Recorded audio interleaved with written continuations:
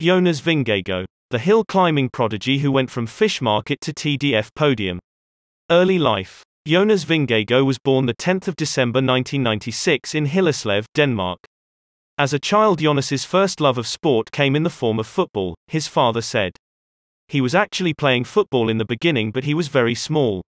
It was taking him to the Tour of Denmark. It started in the town we lived in. I took him there and that was the beginning of it, slowly getting into it. But he loved cycling from the beginning, his mother says.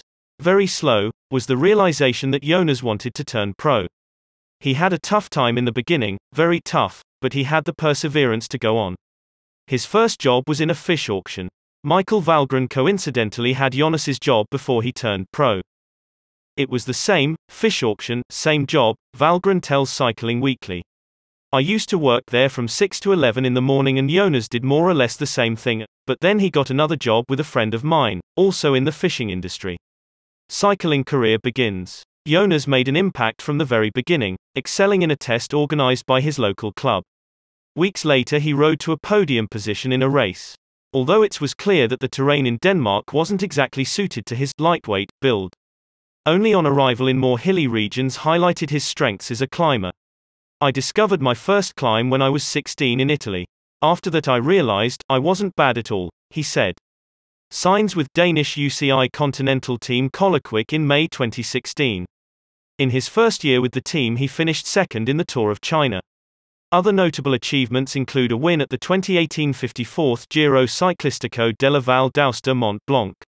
And a first place in a TT at the 55th Tour de l'Avenir.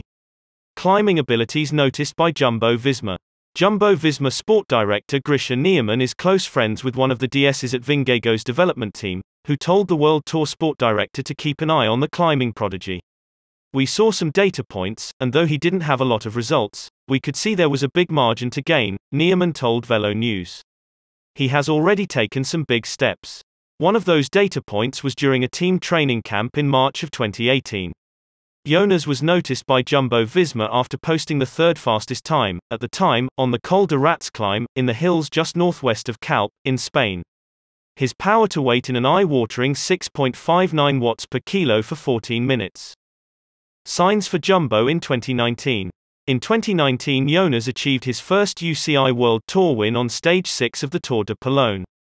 He was second in GC at the Tour of Denmark and second overall in the youth classification at the Deutschland Tour. In 2020 he completed the La Vuelta as a domestique for race winner Primož Roglič.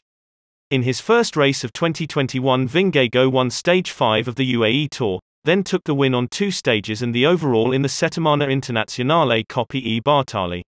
In April Jonas took second at the Tour of the Basque Country ahead of Tadej Pogačar. Incredible TDF debut. Vingegaard went to the Tour as a domestique for Primož Roglič. After his withdrawal from injury, Vingegaard became the team's only general classification contender. He finished second on 2 summit finishes behind eventual winner Tadej Pogačar, and came third on both of the time trials to second place overall, becoming the second Danish rider to achieve a podium finish in the Tour de France and the first since 1996. Obviously, I knew I was in good shape, and the team also knew. We talked about it and they said before that I had the numbers in training to finish on the podium, Vingegaard explained. He was racing in only his second Grand Tour. One thing is training and another thing is racing. I was in good shape, but I never imagined getting second in my first Tour de France, so that was incredible for me, of course. Jonas race smarts, hill climbing ability, cool under pressure. He knows how to judge his energy levels, it's one of his strong points, Vingegaard's sports director Grisha Niemann told AFP. He has shown that he can play a crucial role in high mountains, Niemann said. He has a good TT, and because he is good climber and quite explosive, there are plenty of years ahead of him to get better. He handles the pressure quite well. It's a fine line. Hill climbing prowess. Jonas's most notable hill climbing achievements include, in stage 5 of the UAE Tour finishing first at the summit of the 20 km Jebel Jais climb, ahead of Tadej Pogačar. The 2021 Tour de France, posting a time on the 15.9 km Mont Ventoux, one of the fastest ever recorded on the climb, clocking 48 minutes 24 seconds, gapping the race winner Tadej Pogačar, again demonstrating his advantage over the Slovenian on longer climbs.